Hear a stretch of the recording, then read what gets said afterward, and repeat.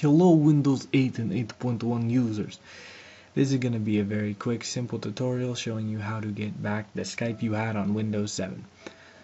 When you buy Windows 8 or 8.1, it's pre-installed with this Skype right here, this application from the start menu. This application is not that great. You can't log out, it's hard to navigate through, and something as simple as editing your profile picture or profile information is complicated.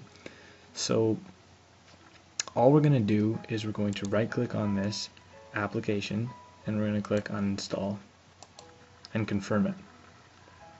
So now you've removed Skype. What you want to do from here is you want to go to your desktop and you want to go to this link, and you can type it in, you can get to it from Google, but I'm just going to bring it up here to save you some time because this link will be in the description, and you just have to go to this link and we'll go there right now. And it is, there we go. Alright, I just booted up my computer, so it might be a little slow here. Okay, cool.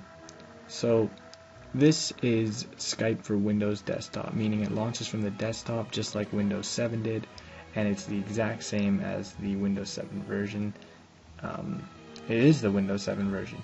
So yeah, you just click Get Skype for Windows Desktop, and it should start downloading immediately. If not, you click here, but as you can see, it's already downloading. Well, it's already ready to go. So you just click that and install it. And of course you got to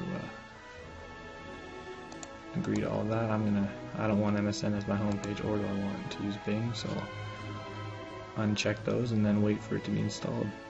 And this will allow you to finally log out or switch accounts with ease or edit your profile with ease, not have to worry about accessing Skype from the start menu at all, because yeah, that's not that great. One of the main reasons I didn't like Windows 8 or 8.1 so much, aside from them removing the start button, was the applications.